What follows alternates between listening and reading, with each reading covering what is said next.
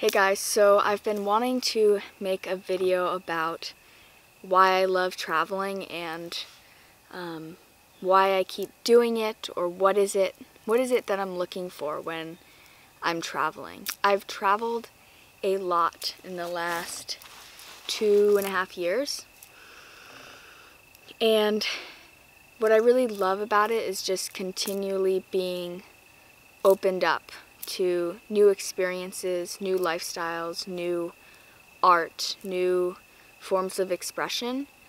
And generally when I travel, I always come back feeling extremely motivated to do the things that I love. With travel, I think I'm ultimately seeking to be re-inspired to live my life. I usually come back with that new energy, and not like I don't have that energy at home, but it tends to come up when I'm traveling. And another thing is definitely feeling more grateful. After traveling, I just am grateful for what I have, where I'm at, the opportunities that are presented. Right now, I'm just feeling so grateful that I got this opportunity to just kind of be out here exploring and doing whatever it is that I want to do. So it's that fresh energy, fresh perspective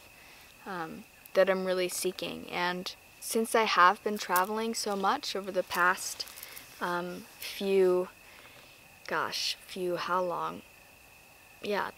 2.5 years, I have begun to kind of question why I keep traveling. Like, what is it that I have to keep doing this and I can't create this space at home? And so before I started filming this video, I was just reminded that my tiny house is that space. It's a place that I'm constantly feeling inspired to create, to write, to read, to make videos, to pursue all these ideas that are in my head.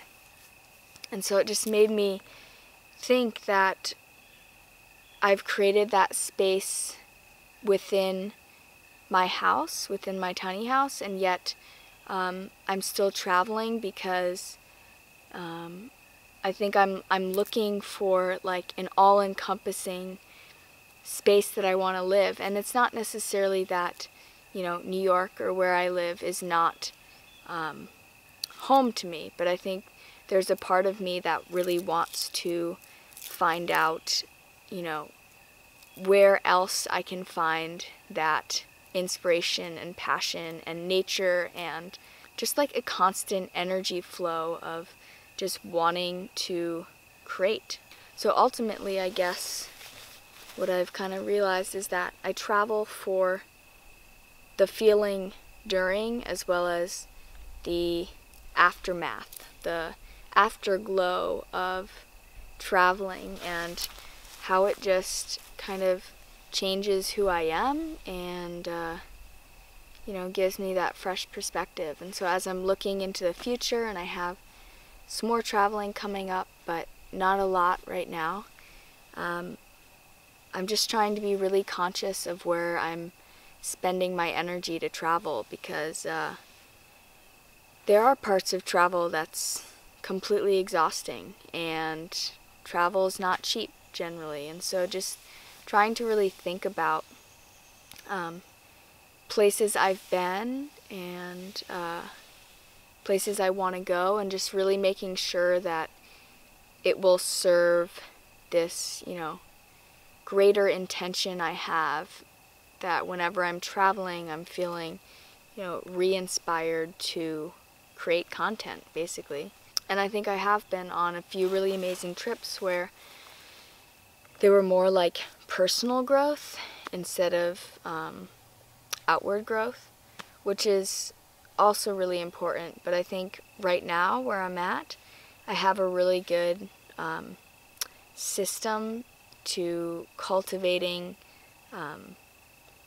growth within me. And that's not to say I don't need to be exposed to other opportunities and experiences in life, but just recognizing that I have a lot of energy and passion for that right now, and that most of the travel I'm looking to do in the future should really be focusing more on increasing my output. So that's just a little bit about why I love to travel.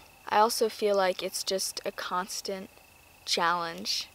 There are many places in life where I feel challenged in different ways, but when language is a barrier, when maybe where you're staying, food, etc., it just makes for more memories, more stories, more life experience. That's just a little bit about why I love to travel.